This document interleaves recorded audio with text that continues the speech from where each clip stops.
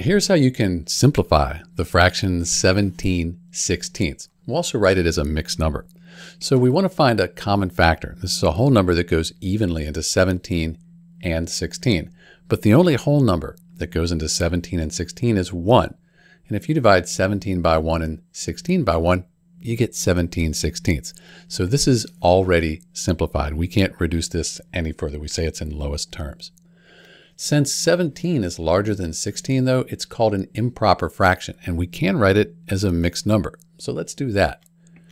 16 goes into 17. Well, 1 times 16 is 16, and then you'd have 1 left over, and then you bring this 16 here across, and 17/16, that equals 1 and 1/16. This is our mixed number.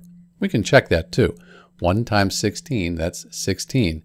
16 plus 1, that's your 17. And then you keep the 16 the same here across.